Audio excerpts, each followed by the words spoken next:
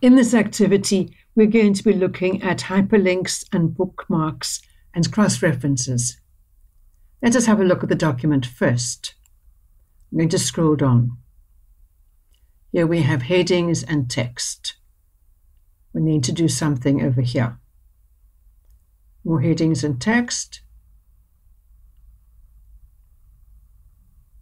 Here we have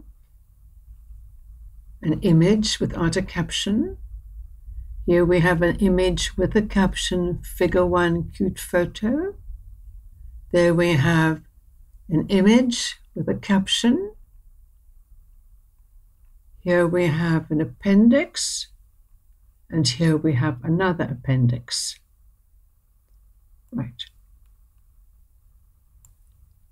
We need to create a hyperlink from the word competition on page 2.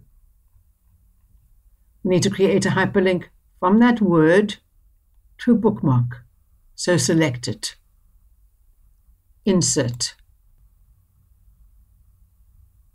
Links. Link. It needs to link to a bookmark in this document. There are the bookmarks. It needs to link to example competition.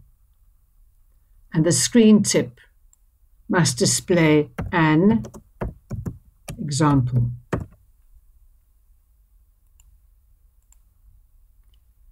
It's a hyperlink, and there's my screen tip. Now we need to replace this blue with a cross-reference to a heading, appendix, article, submission form. Now to insert a cross-reference, I can go to Insert, Links, Cross-Reference, or I could go to References, Cross-Reference. I'm going to Insert, Links, Cross-Reference. I would like that blue to link to a heading. Reference type, it's a heading. I would like it to link to the heading, appendix, article, submission form. I would like it to link as a hyperlink. And I would like the heading text to be displayed. Now, as I click Insert, watch that.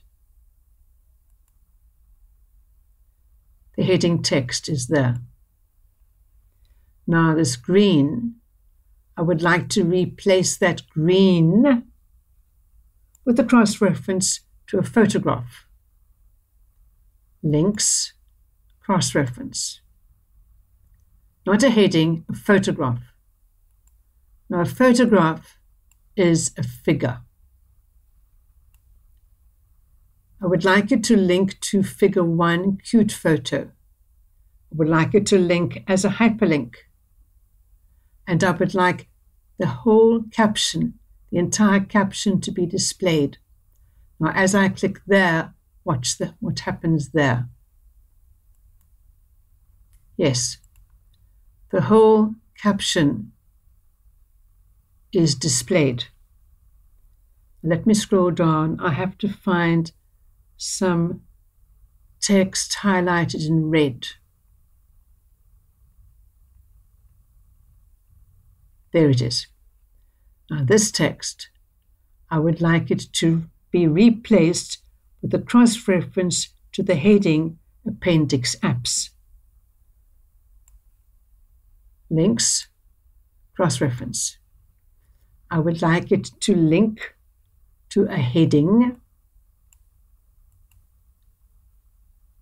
and the heading is Appendix Apps. But I would like it to display just the page number. And as I click Insert, watch there. Page 9. Okay. Now this piece of art needs a caption, so select it. I'm going to go to References, Insert Caption.